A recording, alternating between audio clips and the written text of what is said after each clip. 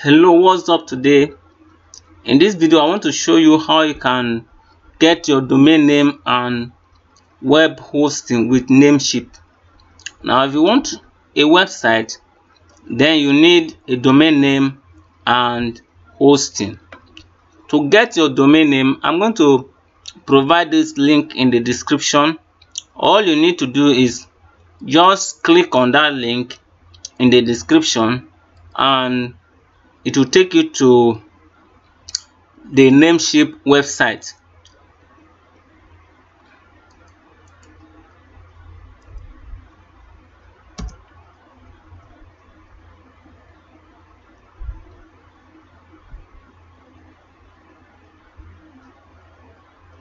Now you can see bring your ideas to life.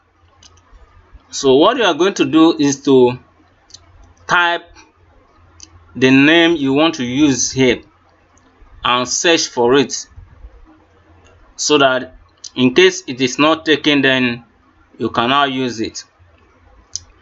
Take for instance, I want to use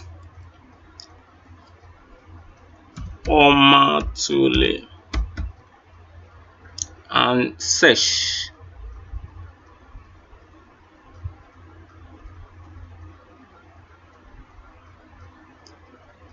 Okay, so you can see different version of it.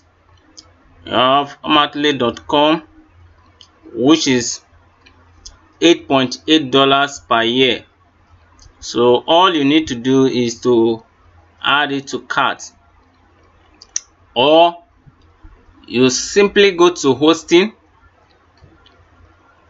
For you not to go 2 times, all you need to do is to go to hosting first.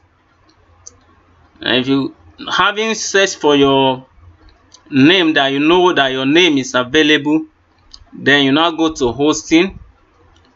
If you go to hosting, there are different types. So we'll go to shared hosting. Okay, if you go to shared hosting, here is Stellar. This is for a beginner, and this is for the most popular ones, which is $2.44 per month. So I am going to, assuming I want to go with Stellar, which is for most beginners, then I am going to click on get started. Now if you click on get started, it will ask you whether to use an existing domain name or you want to use a new domain name. So you select this new domain name. So if I select this new domain name, I am going to type the domain name here.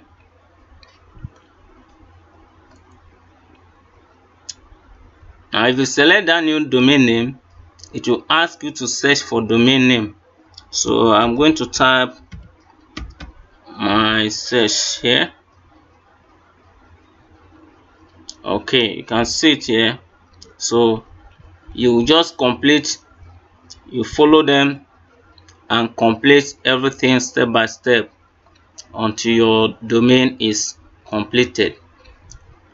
If you have any question during the registration, you are confused anywhere, you can contact me. I will answer you, or you can contact the customer support. They are very supportive.